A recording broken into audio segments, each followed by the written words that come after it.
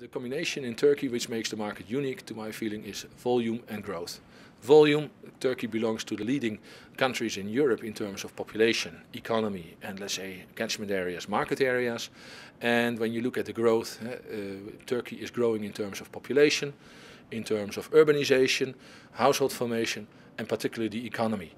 And that combination makes Turkey, in, let's say, the European market space, puts it in a very strong position.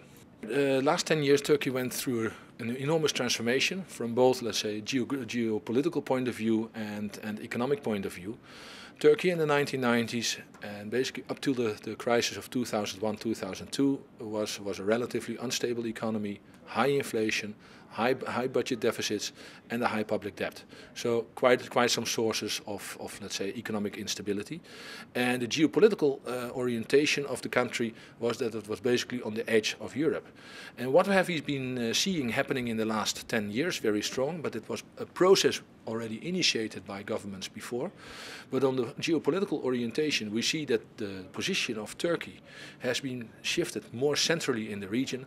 So besides Europe, they are strongly looking to North Africa, to Russia, Central Asia, and also other parts of Asia, including the Middle East.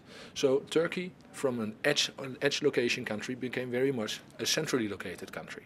And besides that, I think the crisis 2001-2002 that allowed Turkey to go through a transformation, basically with sound macroeconomic management by the government, low budget deficits and also a low public debt, which is at the moment 40% of the GDP, very favorable to the rest of Europe. And in combination with the geopolitical orientation, of course the international trade and economic position of Turkey became much stronger, and also the government initiated the liberalization process, reducing the traditionally strong role of the state in the Turkish economy and liberalizing it to domestic and international investors.